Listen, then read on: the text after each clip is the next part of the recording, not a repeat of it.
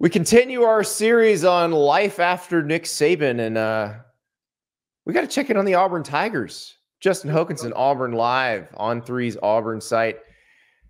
Justin, what is the attitude on the plains these days now that that Nick Saban is not in charge of Alabama anymore? Oh man, probably a sense of relief. Probably long time coming. Probably a little bit of Auburn fans thinking I wasn't sure if this day would ever come. Probably a mixture of that. I mean, it's been 17 years of just dominance really from him and that Bama program, and so I think for a while Auburn fans are just wondering when it would end. I mean, now Auburn, to their credit, has found ways to be competitive and had the 2010 season and the 13 season and the 17 season where they made it to Atlanta and won the championship a couple of times and have beaten Nick Saban. So they found a way to break through a few times, but it was tough. I mean, even the time they beat Alabama, it was close games and it kind of took everything they had to do it. So probably a little bit of all that, and now trying to figure out, okay, is there this window now that we as a program, Auburn, is there now a window now where we can our doors sort of cracked open that we can step into?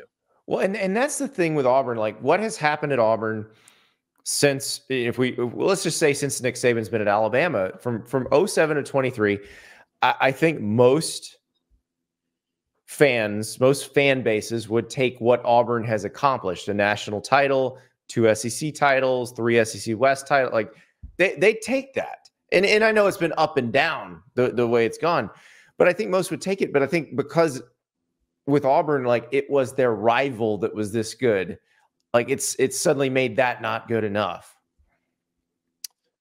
Yeah, I would agree.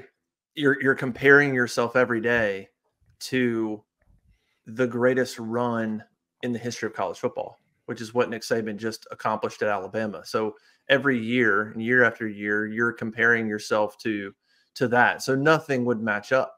Like you said, Auburn since 2010, I mean, they've been to the national championship game twice, and they've been to the championship game in their conference 3 times. And so there's a ton of teams that would take that, absolutely.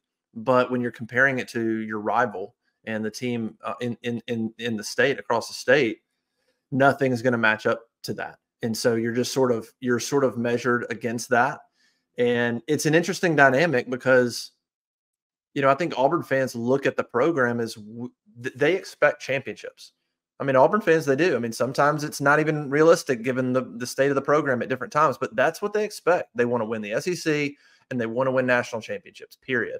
And so it's been interesting trying to say, well, is that a realistic expectation when Nick Saban's doing what he's doing at Alabama in the division, in the conference right there? And to Auburn fans' credit, I think for the most part, they're like, no, we're not going to change. We think that's what we should do.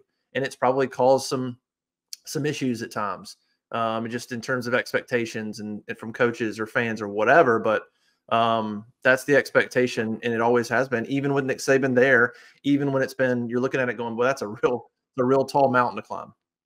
Well, and now it's year 2 of Hugh Freeze.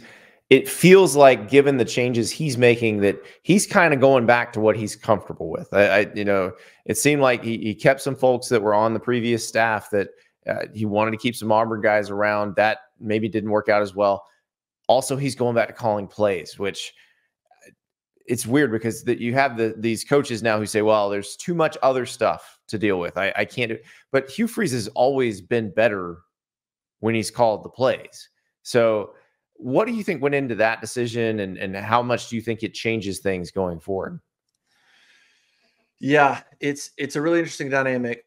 I mean, I think he's definitely more comfortable calling plays, and he feels like he's good at that. He made the comment this year at one point that, he said at one point, I would like to think of myself as one of the better play callers in college football.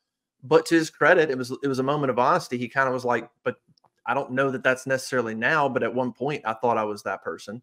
And so he thinks a lot of his ability to call plays. And so I think the way the offense sort of unfolded this year made him go, I don't know that I can be on the outside looking into this thing, because he wanted to be involved. but there were some terminology issues that sort of caused some hesitancy where Philip Montgomery had inserted his entire offense and terminology. And there were times where Hugh was hesitant to get involved because he didn't completely know all of that terminology. And so he's like, well, if I step in here, I could make things more confusing. But you could see it on his face. He was struggling with, do I get involved? How much do I get involved? Do I let Philip Montgomery do the job? Am I going to make it worse if I get involved? And the other aspect is the recruiting thing. The thing he pointed to a lot was I needed to take a step back and recruit and align our NIL and boosters and get a lay of the land. And I needed to make sure that this first recruiting class was on point. And that was just a bigger deal to him. I think he made that a priority over calling plays. He thought one or the other, I could call plays, but I have to get recruiting right. And Hugh was a major part of this recruiting class. He was calling prospects and texting. He was on the phone with a lot of these guys as much as any of the other assistant coaches. He made it a massive priority. I think the question I have is going back to calling plays, I think is smart for Hugh. Like I have no issue with that. But does he feel good enough about the state of the recruiting apparatus? Because if he thought it was so important that he stayed out of play calling to do that in year one, in 1 year, is it where he's comfortable at to now he's like, okay, I can go back and call plays. I think everybody's aligned. I think we've done enough. I feel good about the new staff. Derek Nix is a phenomenal recruiter. Yeah. Charles Kelly's a phenomenal recruiter. Wesley McGriff is. The staff that he brought, some of those guys from Liberty have done a really good job. Marcus Davis has shown himself to be a good recruiter. So maybe he feels it's in a decent spot. The boosters and everybody are aligned NIL wise. And he feels like, okay, I've got to lay the land. I've got this thing a little bit organized where I think I can call plays and we can do it. Cause now he's like, now we got to win. Year two, there's no excuses or passes. You know what I mean? Like year one, you can get away with anything. Year two, you lose to New Mexico State and it's not, okay, year one, right, not great, but we'll overlook it. You do that in year two and it's, he's getting calls going, what's the deal? What's the problem there, Hugh? Exactly. And, it's interesting, the recruiting piece of it, because so much has changed. And I wrote about this with Saban leaving Alabama. Like Alabama doesn't recruit itself anymore. Kalen DeBoer is going to have to just jump in and recruit the way that Nick Saban did if they would like to have the same kind of rosters. But now you've got NIL and everything else. And I do think it's interesting because you talked about, the winning piece of it. Hugh Freeze probably has to do what he has to do to win for recruiting as well, because if you don't win this year, nobody's going to want to come, right? Because then you start the next season on the hot seat. But if you win this year, people see, oh, this is a place on the upswing. It's a place transfers would want to come. I mean, and look, they're getting transfers already. They had Antonio Kite from Alabama just now, and I don't know if you look at the recruiting class, like the Cam Coleman flip, I thought was a pretty telling one. Here you have this guy who's right down the road in Phoenix City. He's going to Texas A&M, and then you get there and you go get him. Like that feels like a pretty big one. And Auburn hasn't had a dynamic receiver in so long. Yeah. I don't know.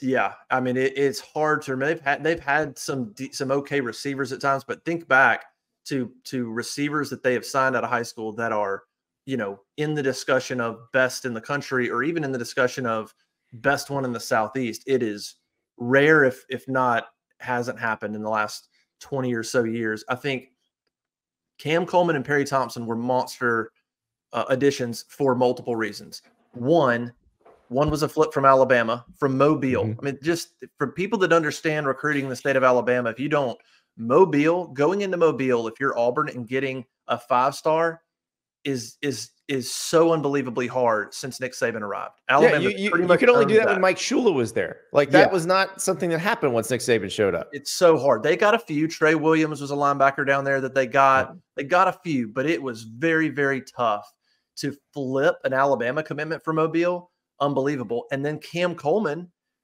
is from Central Phoenix City, which is right down the road from Auburn. And you might think, well, how are you not? Central Phoenix City's turned into a powerhouse and has produced a ton of talent over the last 5 years. Auburn's got nothing from them. Justin Ross was that Ross school, right? Clemson. Yep. Nothing. So you didn't just get two monster receivers. You flip one from Bama, you flip one from A&M, but you get them from two locations that have produced talent lately that they have not gotten from. And then, of course, you toss in somebody like Joe Phillips, who almost went to Georgia. Toss in DeMarcus Riddick, who was a flip from Georgia. And there's a handful of guys that he got signed that you're like that are just telltale signs. Flip from Bama, flip from Georgia, locations that have been tough to recruit to, that show you he's up to the challenge. I think the interesting thing with Saban in the window is the first thing I look at is in-state recruiting. I think the NIL landscape, I think, has changed things a little bit. Like DeBoer should, when you've got NIL, you should be able to, alleviate some concerns about Southeastern recruiting, let's say, because you've got NIL. Yes. Like that should make up some ground there. But I think in-state recruiting, there's good talent in Alabama every year. That's the first place where Auburn and Hugh Freeze can take advantage of Nick Saban being gone, a new staff going in. They've worked really hard last year to build relationships. They already made inroads this year. That's the most immediate thing I see them going, hey, in-state now, if you're Auburn and Hugh Freeze, they are going to be right there with Alabama on anybody they want to go after. I'm not saying they're going to dominate the state or whatever, but here for about the next year while that new staff at Alabama is getting their feet underneath them, Auburn's got a great chance to continue a bunch of positive momentum with in-state recruiting. Well, and the thing is, recruiting the state and the region, you look at who they brought in, Charles Kelly, Derek Nix, guys that have been recruiting in that area basically forever. The candidates that have been thrown out there for defensive coordinator, if it's Chris Kiffin, who's with the Texans right now, if he were to come back to college football, DJ Durkin's been in the SEC for a long time. It feels like they are trying to load up on those guys who understand how to do that.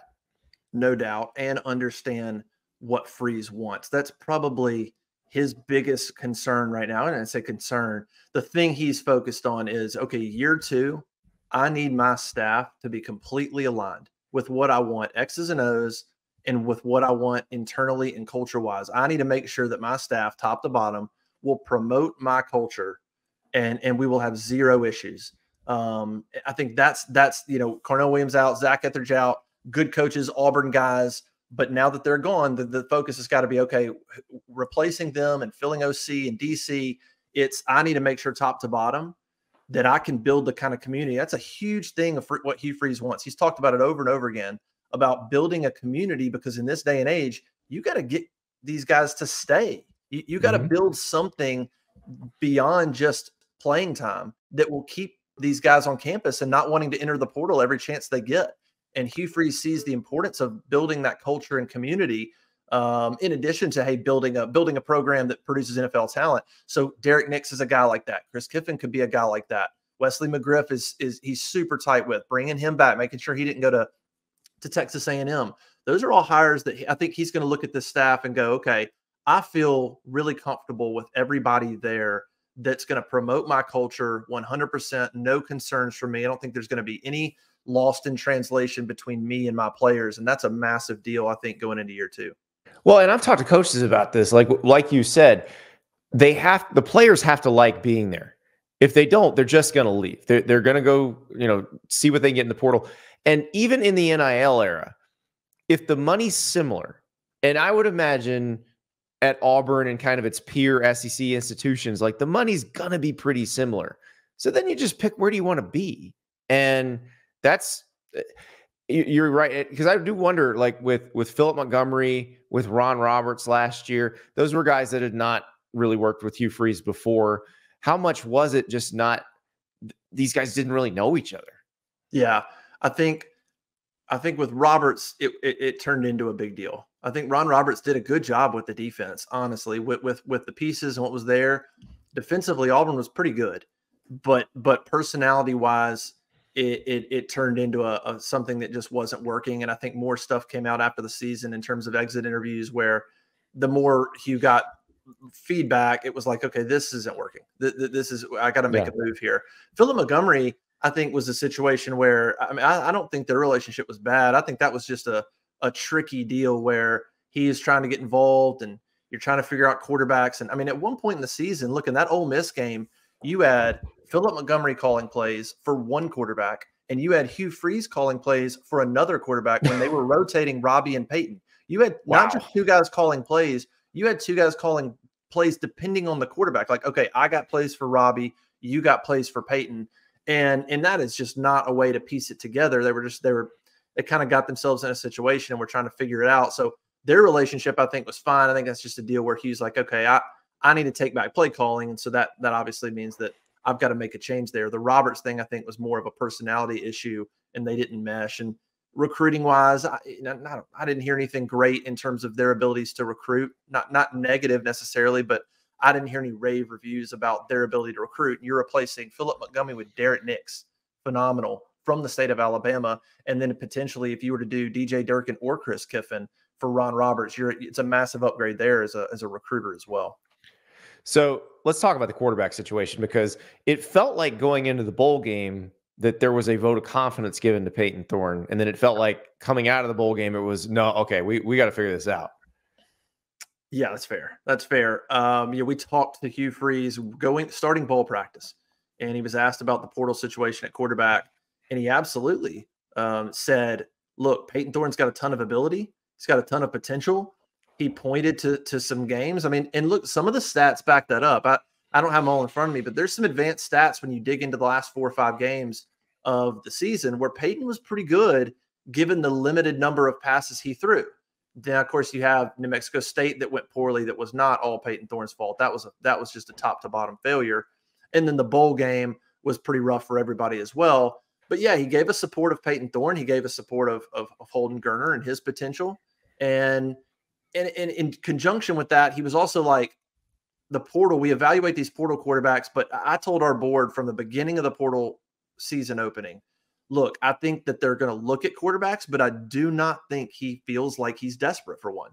If the right one comes along and it's a good situation and he feels like the fit's there and they're not asking for too much NIL money, I think that he'll look at it. But I do not think he is so desperate to take anybody. And that's kind of how it's played out. The bowl game changed things. The bowl game was so bad for a lot of reasons. And Peyton wasn't great.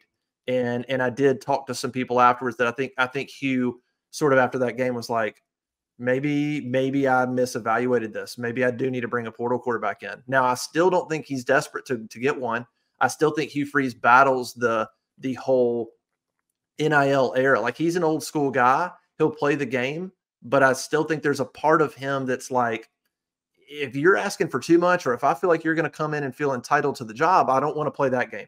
So I do think he battles that some, but I do think he's closer to wanting to get a portal quarterback in there now than probably when bowl practice started. It's just, does he do it now or after the spring? I don't see how you can wait till after the spring and you miss a whole spring camp. You miss meshing with Derek Nix. But I don't know what the options are now, but I do think he wants to bring somebody in, but it's got to be a right fit, I think, in his eyes. Yeah. And that's the thing. There's just not that many guys in there. And the only portals that are open at the moment are places where the coaches just left. So it's a little bit trickier situation, but it is going to be interesting because it may come down the spring. I mean, that's when they got Peyton Thorne last year, was after spring as well. It was, but one of the things that not only Peyton talked about, but even Hugh talked about was, well, wait, he didn't go through spring. Like, that was an excuse kind of from Hugh and from Peyton. And it's a legitimate one. It's not like that's it's a legitimate excuse, but it was, they didn't go through spring. They arrived in the summer, and, Peyton's trying to pick up a new offense within a matter of weeks, and then fall camp starts. That's a tough situation. I think people forget that about Peyton is, give him another winter and spring and summer and then fall camp. And maybe he's at a completely different place in terms of his understanding of the offense and development.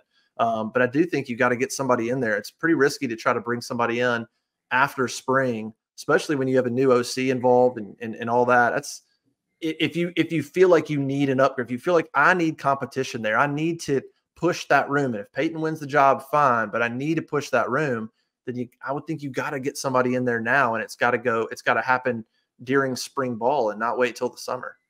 Yeah, it's going to be a fascinating situation over the next few weeks, because if you're going to take somebody in the portal now, it's got to happen pretty soon. Yep. And but I will say this, Justin, thinking back to 2 years ago, it was 2 years ago next week that all of the stuff started bubbling up with Brian Harsin, and after year one, and it does feel like a very different situation after year one of Hugh Freeze than after year one of Brian Harsin, even though the records might not have been that different, even though they had the same kind of narrow loss against Alabama. Like, it feels like a completely different time now. It does. It's similar. Look, records were identical. Both had close losses at home to Alabama. You know, Harsin even beat Ole Miss that year. Ole Miss was 10th in the country, and they beat Ole Miss that year. Now, you had Bo Nix. It's a big difference. You had Bo, and who was still really good, and you had Tank Bigsby, of course. The difference really is recruiting.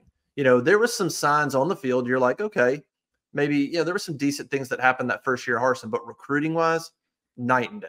Night and day in terms of I think that first class for Harsin probably finished 16th, 17th, but in the SEC, that's down the line. But there was some things that started to surface in terms of the effort that Harsin was putting towards recruiting. He just didn't view it with the importance that it needed to be viewed at. He thought you could go in with X's and O's, and then I'll go find the right fit, kind of like he did at Boise. I'll go find the guy that kind of fits the program, but we're going to coach him up and scheme him up. And yeah, you got to coach well, but if you're going to win a national championship, or certainly you're going to compete in the SEC, you better have talent first and foremost. And Hugh Freeze completely understands that. That's the biggest difference between the two. If you're trying to figure out year one and year one, is the effort and the intensity towards recruiting and also overall fit. Hugh gets the SEC, he gets Auburn, he gets the boosters, he understands all that. Harsin didn't, and he rubbed the boosters wrong immediately. It was just a bad fit. Even if Brian Harsin wanted to go out there and kill it in recruiting, there were still some other hurdles that could have been an issue. So fit-wise and recruiting-wise, it was night and day between those two. And that is why you were covering a defensive coordinator search and not covering are they going to fire the head coach in February of his, right after his first year. So, Justin, appreciate it and enjoy this time. Going to be a hopeful offseason at Auburn, I imagine, with Nick gone. Yeah, it's going to be our fans are I will say our message board is having some, they're having some fun. For once, they're yeah. I talked to a buddy that's a big Alabama fan that's a member of the BOL, our On3 Bama site, and he's like, look, for years, I didn't check the board. I mean, we would land the #1 class, we'd win 12 games, it was cruise control. And now he can't stop. It's just a different animal. Like they're That's now right. with everybody else. Refresh. Yeah, they're refreshing. They're now with everybody else, and our fans are like sort of relishing in it a little bit. Auburn's got to figure out their stuff, their program, and they got to solidify their program to take advantage of the opportunity. But yeah, you're starting to see a little bit that going, yeah, welcome to everybody else that's got issues, So ain't no fun when the rabbit got the gun. Yeah. Justin, thank you so much. All right, see ya.